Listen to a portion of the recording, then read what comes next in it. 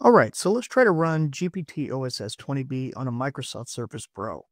So we're running LM Studio here, version 0.3.32, and I've just loaded the model up there, and I'm going to type something I always do in the bottom, which is, hey, and looks like I had a typo, nice to meet you, and see what it says back. And this is pretty simple, but it looks like it ran at 22.9 tokens for 163 tokens total, which is actually quite good.